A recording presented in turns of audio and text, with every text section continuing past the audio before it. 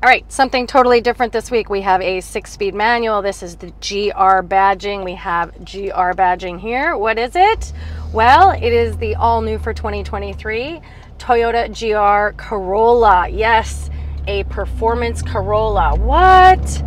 When I told my husband there was such a thing as a performance Toyota Corolla, he didn't believe me. He kind of laughed and thought, yeah, sure, whatever.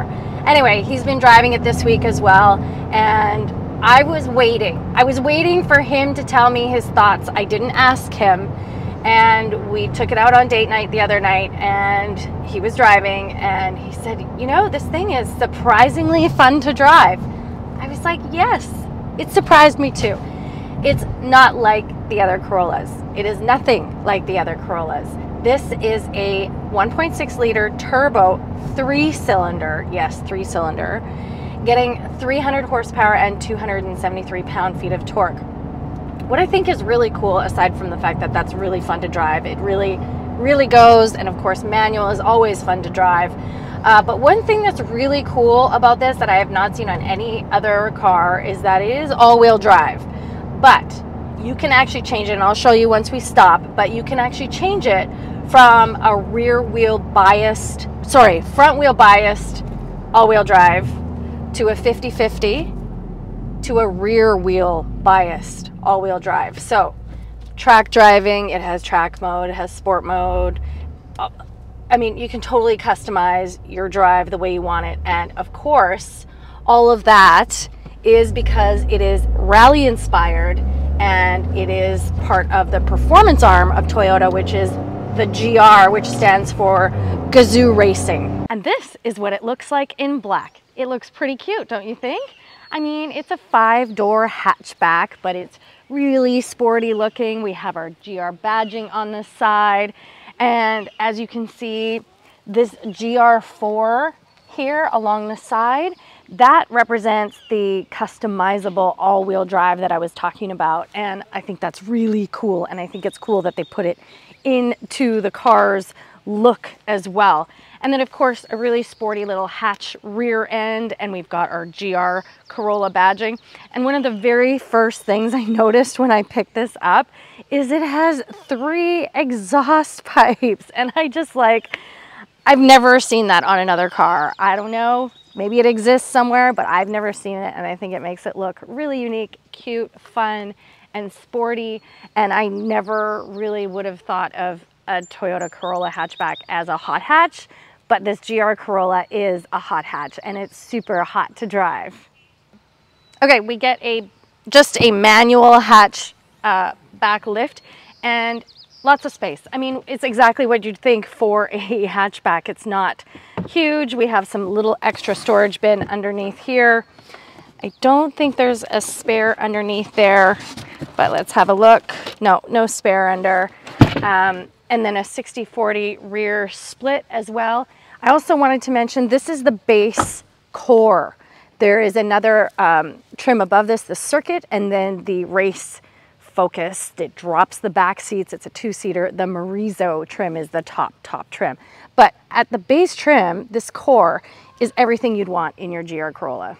Nothing really exciting back here, but I will say it's an adult-sized back seat. So I fit comfortably. I'm only 5'1", and lots of room. We have cup holders in the center armrest. We have cup holders in the door, power windows, and of course power locks, which is fantastic for a little hatch, and a little center hump, but it's not really that big.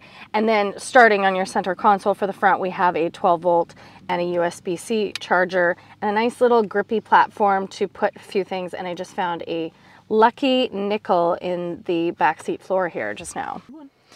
Unlike the GR Supra, we have an actual manual e-brake in here, and I love the GR on the start-stop button, and the GR on the steering wheel, and then a little GR on the startup.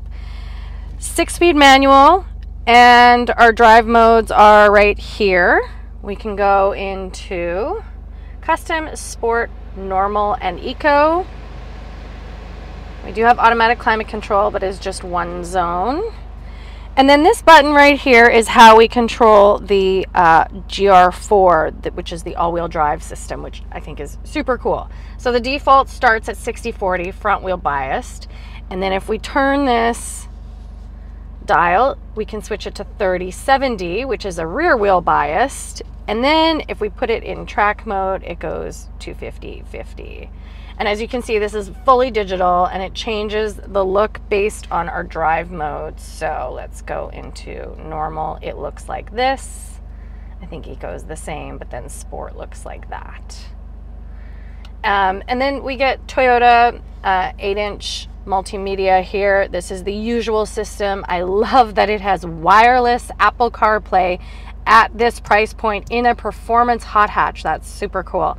Really basic climate, as I mentioned, it's just one zone automatic climate. And we do have heated seats up here. And then I believe with the tech package, this little cubby here would be a wireless charging spot for your phone as well. And then 2 normal size cup holders here. Really basic interior. I mean, this is a nice leather and the seats are a nice soft cloth. But I believe you get leather going up into the sportier trims. But again, if you want a GR Corolla, this core base model is all you need. Okay, this GR Corolla was tested at some of Japan's leading circuits. It is built in the same plant as the Supra A80. It is really performance-y, which I would have never guessed. I mean, when you say Corolla, I don't think performance, but you put that GR in front of it and there you go. It's been a really fun week with this car. I think it is a super great starter performance car. I personally would choose to go up to the GR86. I absolutely adore the GR86, but this one's been really great too, and especially at this price point. Like I say, this is the core, the base. There's no additional packages on this. This even gets Toyota Safety Sense 3.0, which is like all of their advanced safety driver assist features, including adaptive cruise control, which I think is great. This one is about 45,490 Canadian dollars and about 36,995 US dollars. So for that price point, you're getting a lot of fun, a little hot hatch, and it's really cute as well. I think, I mean, I'm guessing guys who are looking for a hot hatch aren't looking for cute, but I think it's a cute hot hatch. And I'd love to hear what you think. Leave me a question or a comment. Don't forget to subscribe, and we'll see you soon.